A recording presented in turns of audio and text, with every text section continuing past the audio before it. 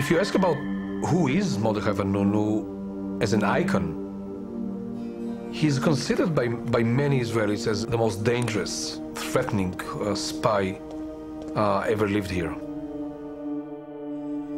He told everything he knew for the first time to the world. This was the first time that Israeli told the story of Dimona as an employee, as an insider to the world. I can tell you at the White House, it changed the dynamics. I mean, now you had to deal with an Israel that might have nuclear weapons. It was a nightmare. It was the worst nightmare. Domestically, it nearly brought down the Israeli government. It's a story about human futility, human weaknesses. There is a lot of psychological dimension into this Vanunu case by all involved parties. And if you wish, in a way, it's a story about a boy meets a girl.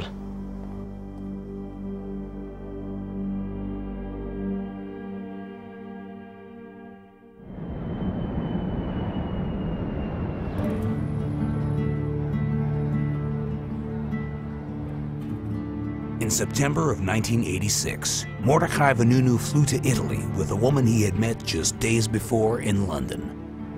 Within hours of arriving in Rome, Vanunu was seized by the Mossad, Israel's secret service, and returned to Israel to face charges of high treason. The operation to recover Mr. Vanunu to the land of his nationality was, as has happened in a number of occasions by the Israeli security services, brilliantly accomplished and extremely simply executed. He fell into this stupid trap, the honey trap. You know, if you want to write a bad B-movie script, you would write that sort of episode. The crime was so grave and serious of Vanunu that it justified bringing him back to Israel by whatever means. Vanunu, a former nuclear technician, was branded a traitor in Israel for revealing classified information to a foreign newspaper. Clearly, the fact that Mossad succeeded in getting him limited the impact of the story, but not as much as perhaps they'd hoped. This had been Israel's most closely guarded secret, and now it was on display to the entire world. Cases like him, I mean, betrayal of trust, are not very common in Israel. They are indeed very rare. Because of the cohesive force of being threatened from the outside, you don't find many people like him. Awaiting trial, Vanunu was now incarcerated in the town of Ashkelon at a maximum security facility. Here he was visited by his lawyer. He was very composed, quite curious about what is happening. He had a lot of complaints about the way he was treated, the way he was brought to Israel. He spoke very strongly on his beliefs that he did something which he was supposed to do.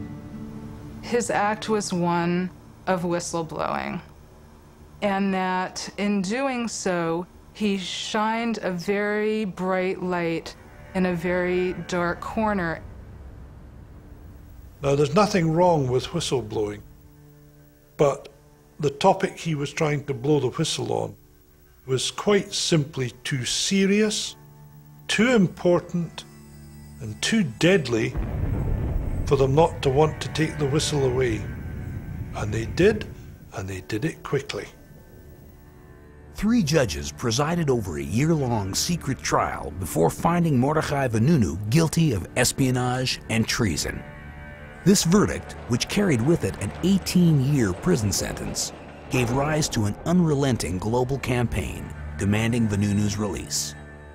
Around the world, many people continue to question if justice was truly served in the case of the State of Israel versus Mordechai Vanunu.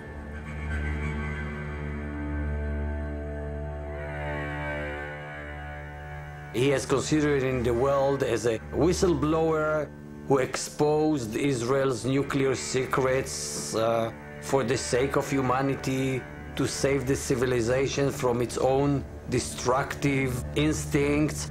But basically, I don't think that was his intention. Purity of motives are mixed with psychological factors, religious factors.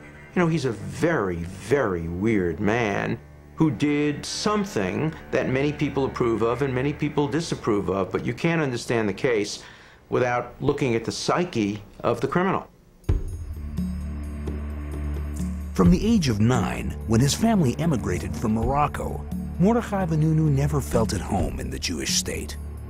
At the time, Israeli authorities sent all North African immigrants to Beersheba, an undeveloped town in the middle of the Negev desert. My father was very disappointed because he was a person who had studied the Bible, and he thought that he was coming to a land of milk and honey. Suddenly, he saw only desert. Mordechai attended religious school, but here too he felt alienated. His family was very traditional, Jewish traditional, Orthodox, and suddenly he was protesting, rebelling against the family. I decided to cut myself off from the Jewish religion, but I didn't want to have a confrontation with my parents because I wanted to complete my studies. Therefore, I tried to fulfill my duties and be like everyone else. He was a good student. He had a lot of religious training, and he wanted to go on to the university. So in order to go to the university, he had to find a job. By 1976, when Mordechai Vanunu began his employment at the Dimona nuclear plant, he was a man with profound yet undetected questions about his identity as an Israeli. Dimona is perhaps the most secret scientific defense facility in Israel, and every one of its employees have been sworn to complete total secrecy. It is important to understand that from the early days of 1948, Israel was a nation under threat. 3 or 4 million Jews, surrounded by 40, 60, 80 million Arabs, screaming jihad, make the sea run red with their blood. The leaders of the time, notably David Ben-Gurion, took a decision that we were not just going to have bows and arrows and spears and shields. We were going to have the big one. We realized at that time that we have to get help from outside, so we turned to the French. The major go-between was Shimon Peres, who was then a young boy in charge of the French connection, if you want. In the late 50s, under a cloak of secrecy, Dimona's nuclear research facility began construction. Over the years, rumors spread about what was happening there, but the Israeli government adopted a policy of ambiguity. No denial, no confirmation. When I was working there, you have to remember it was a different time. Israel was much smaller, and we had an idea that we are creating something that would serve Israel for a very long time and guarantee its existence in the very hostile Middle East. Before entering the facility, all employees, including Vanunu, had to sign a document pledging total secrecy. Any breach of this agreement would result in an automatic 15-year prison sentence. By the early 80s, Vanunu was a valued employee at Dimona. However, he became disillusioned with his work and began testing the limits of his democratic rights. He became a student at the Beersheba University, named after Ben-Gurion. He started studying philosophy. Suddenly he discovered the big philosophers, Nietzsche and Kant and Descartes. And suddenly he was demonstrating, associating himself with left-wing causes. Vanunu's political activities did not go unnoticed by Israel's internal security service, the Shabak. I knew that at work they would start thinking that I was a security risk. Nevertheless, I decided not to act underground. I was interviewed by a student paper and I spoke my views. Later, I also participated in demonstrations. It was obvious to me that the Shabak would get me, ask questions, and warn me. They said, look, it's very dangerous. You shouldn't do these things. You couldn't work at the nuclear reactor and be a member and being associated with the Arab students. You signed a contract. in which you committed yourself to maintain secrecy. And Vanunu said, there is nothing wrong with what I'm doing. It's a democracy. I can join any party. And they said, of course you can join any party you wish. That's not a problem. But some of these members are very radical, and we warn you, don't break your pledge and your contract. Despite several warnings from the Shabak, Vanunu's political activities continued. In the summer of 1985, under the pretext of budgetary cuts, Mordechai Vanunu received notice that in the next round of layoffs, his job at Dimona would be terminated. And he took it as a personal vendetta of the authorities and the system against him. With his days numbered as a trusted employee, Vanunu took a calculated risk. He decided to smuggle a camera into the top-secret facility. The process was that he was quite crafty about it, according to how he described it. He put a camera one day, without any film, into his knapsack, which he took in every day to work. He was aware that on the bus that took him and a whole group of people, there were only cursory checks most days. They boarded their buses if they lived in Beersheba or in Dimona. They went with their bags, personal belongings, to the gate, went through the gate, showed their badges, personal badges, and were allowed into the facility. If it got found in his knapsack, he would have just simply said, well, I'd forgotten it was in there. I was at the beach yesterday, I took it with me, I'd forgotten to take it out. Within days of successfully getting the camera stowed away in his locker, Vanunu proceeded to smuggle in 2 rolls of film. There are many hundreds of people going in and out every day. And once you pass the security check, people are trusted in some way. Starting on the roof at dusk, Vanunu began his photographic assault. He was highly motivated. He was highly motivated, and probably the technical obstacles that he had to overcome were only technical for him because of his drive and his motivation.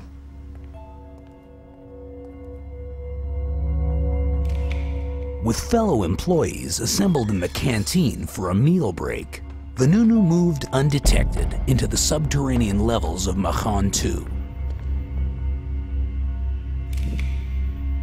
Here he was in the heart of the bomb-making plant, deep within the Dimona complex. By the time the other employees returned to their stations, Vanunu had captured 57 exposures. He really betrayed the trust that was given to him. And he knew what he was doing. After leaving Dimona, Vanunu decided to travel abroad.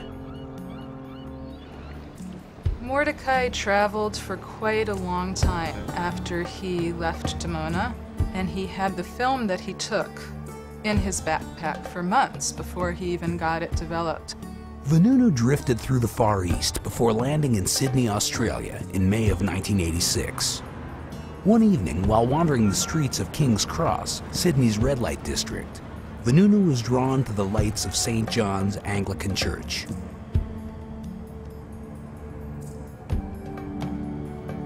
He left Judaism, and that has to do a lot with his perspective about the world, about Israel, about the Jewish people. He lost hope. And side by side, he actually left the family. In the summer of 1986, Mordechai Vanunu was baptized a Christian. The big thing for him was giving up his Judaism, because his father was a sort of small-scale rabbi in Israel.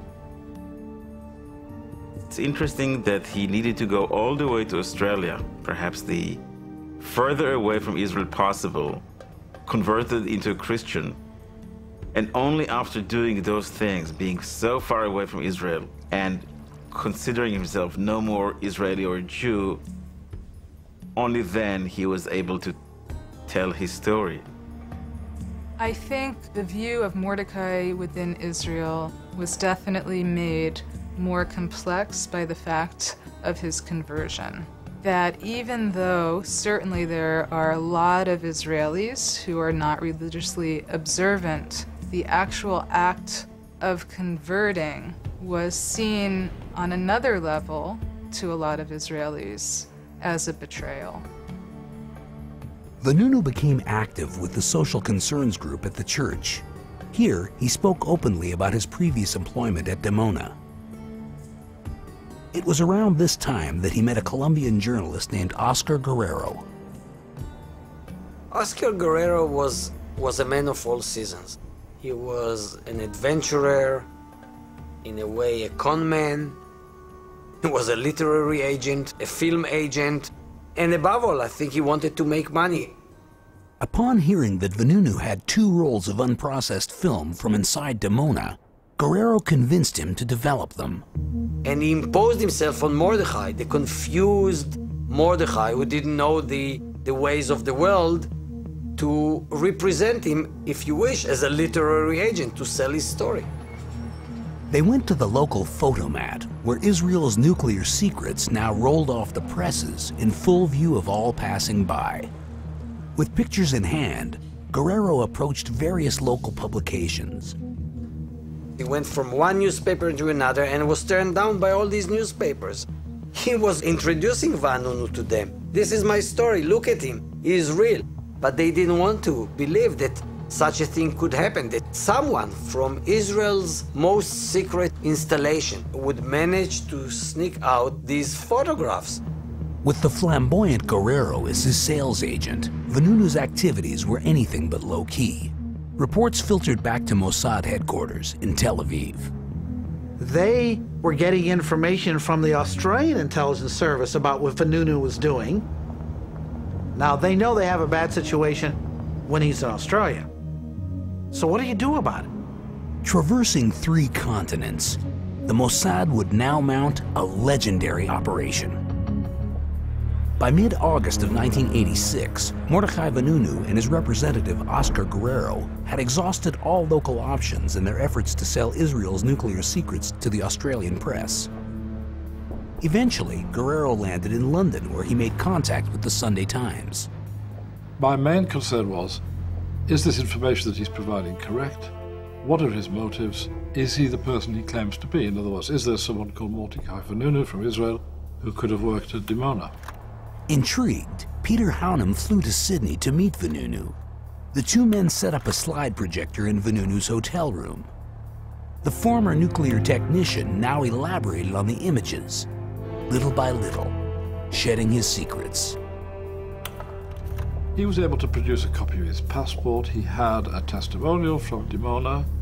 At the end of a week or 2, I had a huge amount of information that I was gradually feeding back to London, where experts were able to begin trying to sift what he was.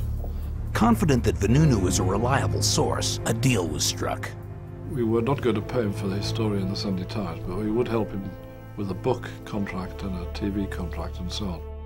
In fact, Vanunu was promised help to the tune of $250,000 against future royalties. And at the same time, we also told Guerrero, before I left Australia, that if the story was published and if he just waited, he would get $20,000 for his help. In September of 1986, Vanunu flew to London with Peter Haunem. Back in Israel, word that Vanunu was about to spill the nation's nuclear secrets reached the highest levels of government. Shimon Peres, as a prime minister, panicked, became hysterical. Why he became hysterical? I can understand it. He is considered himself, his self-image is as the father of Israel's nuclear capabilities. Suddenly, the attention of the world would be to Israel's nuclear capabilities, to Peres' baby. He didn't want anyone to touch his baby. Israel's Mossad chief was contacted. As a first measure, it was decided to place Vanunu under surveillance. When the Mossad decides to do something, they will go anywhere in the world to do it. Once the intelligence community established that Vanunu was in London, they met for a meeting and they were considering what sort of plan they would do. Meanwhile, at the offices of the Sunday Times, members of the Insight team, the investigative unit, were prepping staffers on Vanunu's arrival. I was asked by the Insight team and by the editor to meet with an Israeli man that was coming into the office. It was very casual the way they described it. They said he's got some story about Israel. We're not quite sure if it checks out or not. You're Jewish, he's Israeli. Take him out for lunch, tell us what you make of him. My first impressions of him were a small, slight, shy man. Didn't quite look people in the eye properly. Quite uncomfortable in his skin. I was absolutely fascinated by how a rabbi's son, coming from the kind of religious background that he came from, was willing to tell the secrets of Israel's nuclear arsenal. In the eyes of Israeli authorities, Vanunu had to be stopped. The instruction was, we have to kidnap him, but not on a British soil. To avoid a diplomatic incident with the Thatcher government, the Israelis needed to make contact with Vanunu and convince him to voluntarily leave Britain. As this surveillance video, taken at the Sunday Times, demonstrates, Mossad agents had the building staked out. They posed as a television camera crew. For weeks, the print unions had been on strike. It was the perfect cover for Israel's Secret Service.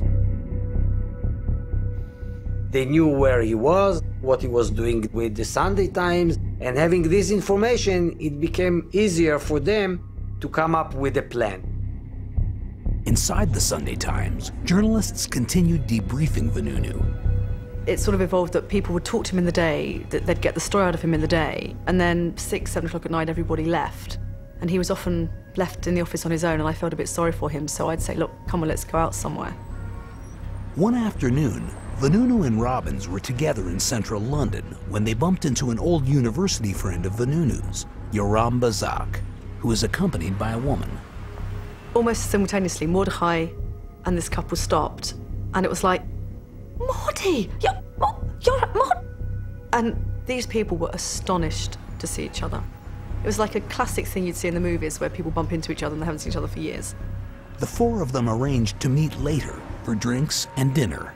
There was a slight hint of desperation in Yoram's making the arrangements for the evening. And you will be there and you will come to our hotel and right, okay, so it's 8 o'clock, so 8 o'clock definitely. And then saying to me, you make sure he's there. He's not very reliable, Mordy. You make sure he's there. At the time, we couldn't figure out whether it was an accident or whether it was some sort of deliberate ploy. I didn't really have anything to be suspicious about other than this terrific coincidence that they'd bumped into each other. At dinner, Vanunu started moving their casual chit-chat towards his real reason for being in London. And I remember thinking, this is meant to be under wraps. He's not going to tell these people, is he? And he said, you know, Yoram, what would you do if I told you what I was really doing in London? And I was like, like that. And Yoram said, well, what do you mean? And he said, well, you know, he ummed and ahed a bit for a long time. Then he said, well, you know that place I used to work at? Yoram said, yes. Well, what would you say if I told you I was going to the newspapers to tell them everything I knew? And there was a silence for a while, and Yoram said, very quietly, if you do that, you will get back to Israel, you will be taken back to Israel, and you'll be put in prison for a long time.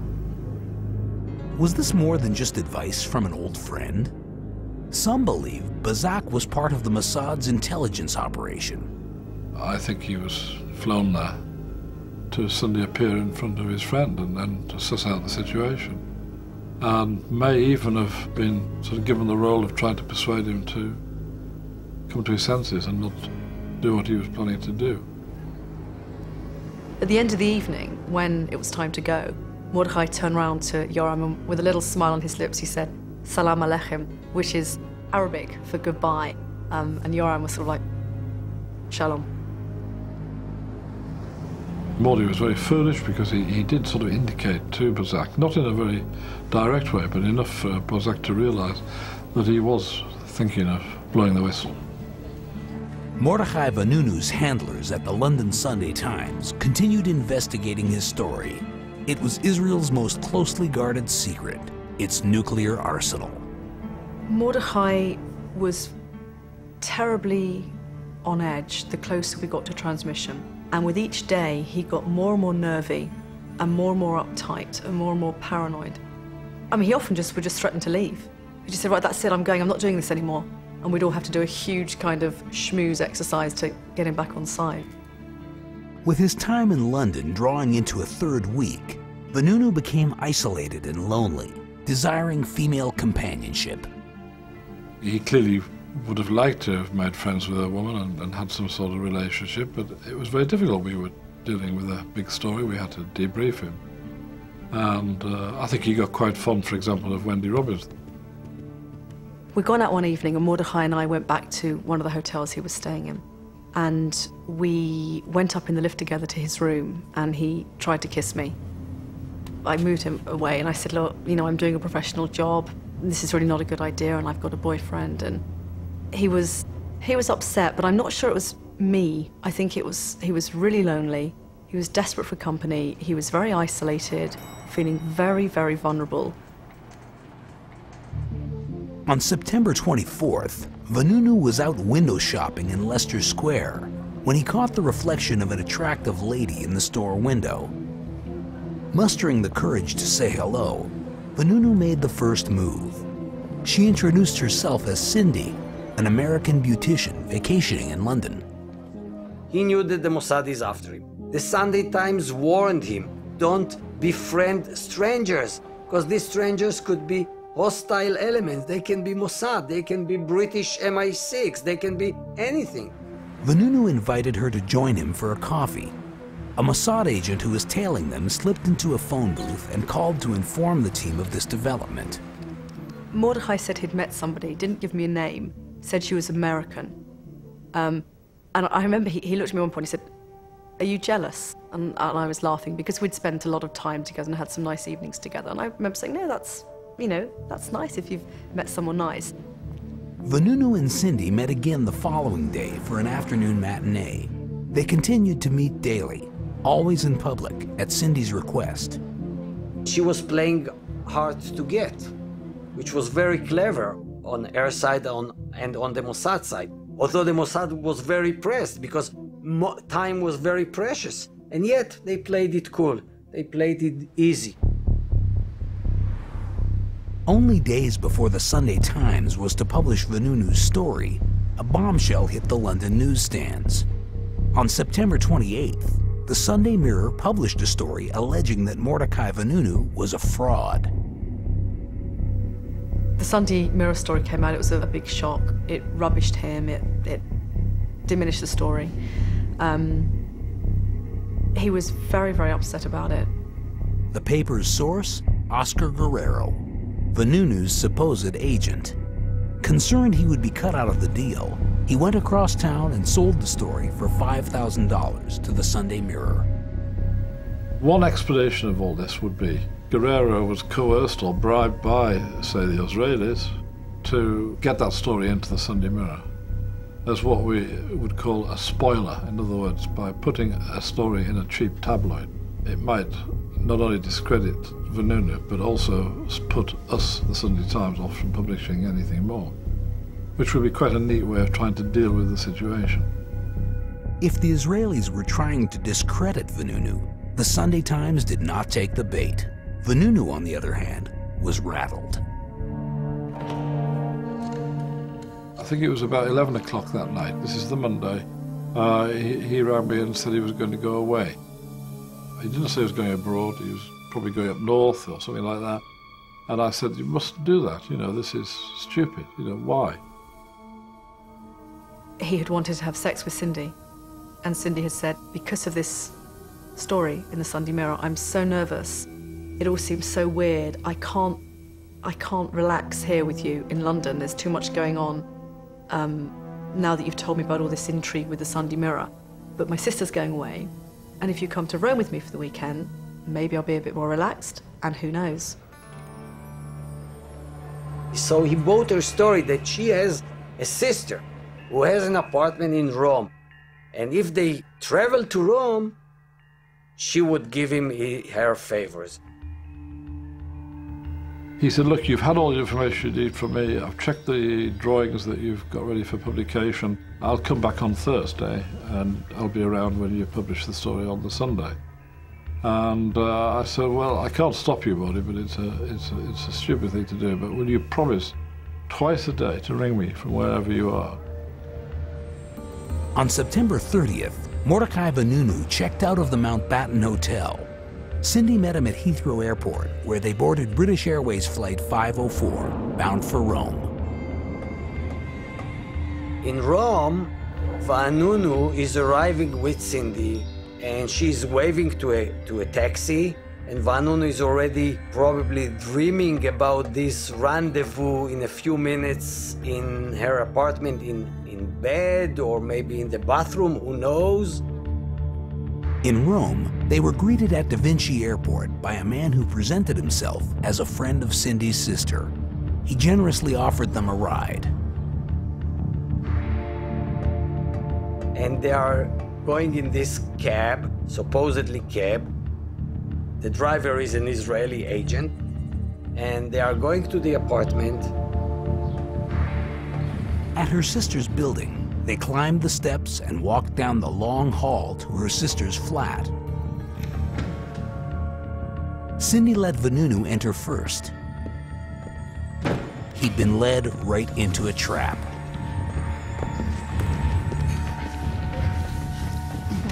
And instead of finding himself in bed with Cindy, he's in the strong hands of the Israeli Mossad agents. Vanunu was injected with a sedative. His world tour had reached its end. His nightmare was just beginning.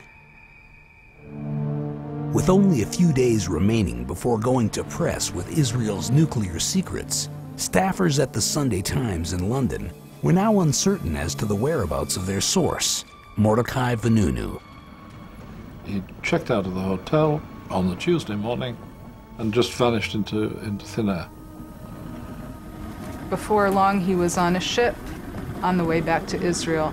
He was drugged for the entire time. His family had no idea what had happened to him. And of course, the Sunday Times, about to publish this huge story, had no idea where Mordechai Vanunu was. Despite pressure from several second-guessers at the Sunday Times, the editor took the unpopular decision to publish without their source. On October 5, 1986, 5 days after Vanunu's disappearance, his revelations were front-page news. Once the story appeared, there was tremendous interest in it, but not of the level that we were hoping, because we needed Mordechai Vanunu to appear on TV to corroborate what he was saying. With Vanunu in the hands of the Mossad, publication of his story may have saved his life. I think the fact that we published it and put it all into the public domain made it much more difficult for them to just make him disappear completely. The day after publication, Vanunu's freighter landed on the shores of Israel. They held me in a box. I was tied in shackles and chained to a bed for 7 days until we reached Israel, and there I was delivered to the Shabak. Vanunu was now taken to a detention center in Gadara. Police officials dressed him in a hat and sunglasses to hide his true identity from other inmates. Before long, rumors concerning Vanunu's whereabouts began to circulate. There were stories about him getting onto a yacht in the Mediterranean, all very vague stuff. But it wasn't for several weeks that we were able to establish he was back in Israel. The government would like to inform that Mordechai Vanunu is detained in Israel by law under a court order. In December of 1986, nearly 2 months after his mysterious disappearance in London, Vanunu resurfaced in a police van outside the district courthouse in Jerusalem. When he was being taken to court for a court hearing, and the press were gathered outside with photographers and film camera crew, he suddenly stuck his hand up at the windscreen of the van. He had written on his palm the details of the kidnapping and what the flight number was, and that was the first that the world knew of how it was that he was taken back to Israel. Once again, despite the lessons that the intelligence community had to draw from this case, they failed again. To prevent any further security breaches, officials now took extra precautions. Vanunu was transported to court in a van with the windows painted over. Coming and going from the courthouse, Vanunu was forced to wear a motorcycle helmet while security officials accompanied him with a handheld siren. And then the trial was conducted in ultra secrecy. Journalists were not allowed to attend the court. The trial took on a bizarre circus-like atmosphere. I'm not satisfied with the fact that I was not able to release any of what, to my belief, is exaggerated security around the case, which helps to stigmatize my client. In its first challenge to the court, the defense tried to get the case thrown out. We argued that he was brought to Israel illegally. That's why Israel does not have a legal jurisdiction to take him into trial. This was rejected by the court, which relied on precedents like the Eichmann precedent. In a legendary Mossad operation, Adolf Eichmann, a Nazi war criminal, was abducted from Argentina in 1960. He stood trial in Israel and was sentenced to death. The fact that Vanunu's case drew comparisons with a mass murderer demonstrated the gravity of his alleged crime. The defense argued that Vanunu's revelations were simply an act of conscience. If conscience were ever a defense to espionage or to revealing state secrets, the law of state secrecy would simply disappear. This is precisely what Vanunu believed his case would accomplish. Mordechai wanted to change the way that his country dealt with the issue of nuclear weapons and their right to freedom of speech, their right to discuss that within their whole society. Given the kind of policy that Israel has conducted itself over the years in this area, that is this policy of no denial, no confirmation, policy of ambiguity, given the size of this complex, can you maintain that kind of regime of complete secrecy in a democratic state? Governments cannot operate without the cooperation of their citizens. An action like mine demonstrates that people must not blindly follow their leaders on crucial issues involving nuclear weapons. If there ever was a case which called for civil disobedience, it is this. The judges ultimately focused their legal attention on the document which Vanunu had signed before entering Dimona. The court said on the legal basis that this did not give Vanunu any right to reveal secrets which he was under obligation not to reveal. On March 24, 1988, more than a year after the start of his trial, Vanunu was found guilty of espionage and treason. The final question before the court was the punishment. It's at this point that Vanunu became an icon of the anti-nuclear movement. After finding Vanunu guilty of betraying state secrets, the judges now had to consider a suitable punishment. According to Israeli law, a traitor is defined as someone assisting an enemy of the state in its campaign against Israel. He's not a traitor in the sense that he sold secrets to a foreign power. He was an informant of me, a journalist. He had no financial motive. He didn't want to be a public person. He didn't ask for any money.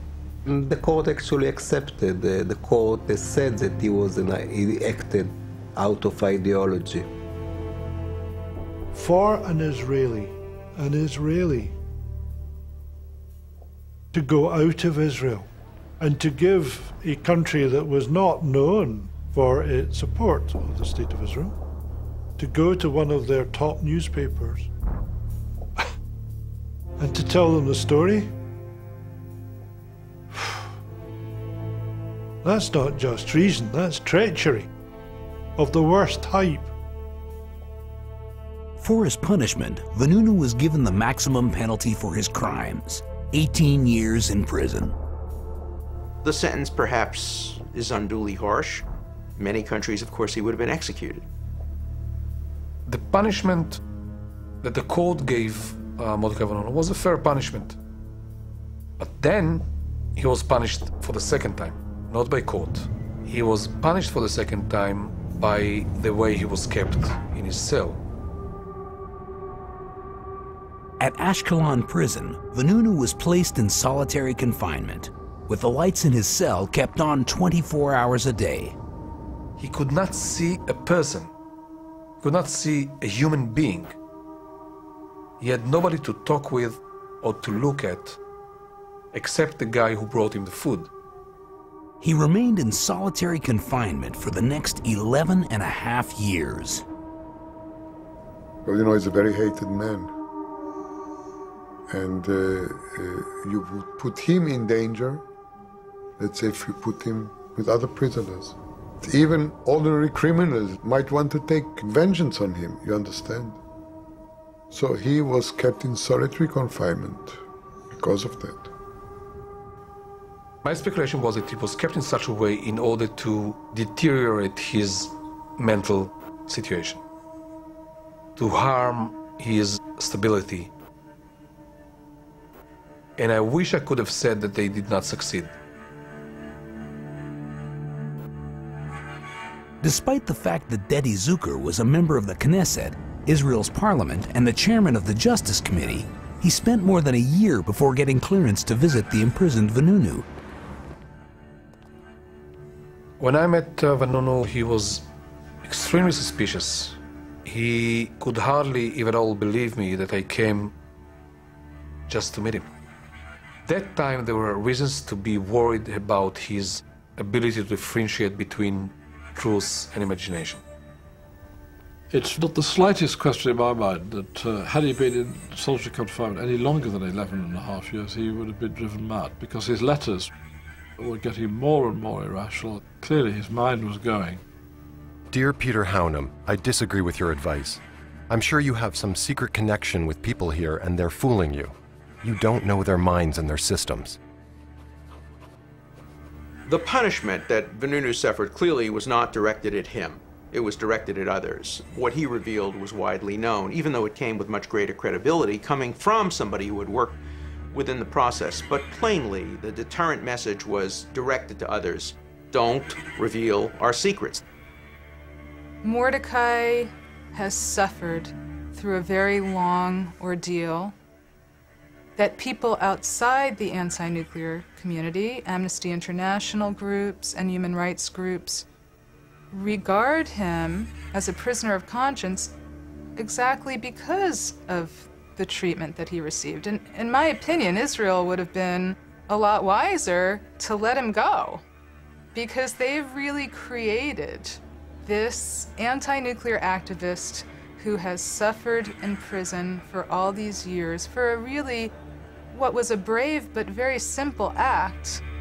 Throughout the years of his incarceration, Mordechai Vanunu has received numerous humanitarian awards, honorary doctorates, and was even nominated for the Nobel Peace Prize. If I understand Vanunu, I'm not sure about it, but if I understand Vanunu, the punishment and the price, I mean, very, very high price like he paid, was not the most important thing in his life. The mission was accomplished by him. It should be clear to everyone that I'm very much at peace with what I did. And even if I didn't succeed in mobilizing public opinion here, those who determine nuclear policies, they are the real power. And to those people, my message has been sent. There are so few people today in this kind of, day and age of superficial beliefs and throwaway society. There was someone who had amazing true conviction. He basically gave up his life for his cause. That sounds very dramatic, but he did. I mean, how many people today would give up 18 years of their life because of something they believed in so strongly? Vanunu was trying to destroy Israel's security. And I believe that history will consider him just as what he is, a traitor who betrayed his country. In part, because of Vanunu's revelations, Israel today is widely perceived as a nuclear superpower. Ironically, by exposing Israel's deadliest secret, Vanunu strengthened his country's deterrent and may have actually served her national interests. In the long term, I think he helped our case. Not wittingly, not knowingly, but I think that is the end result of what he did.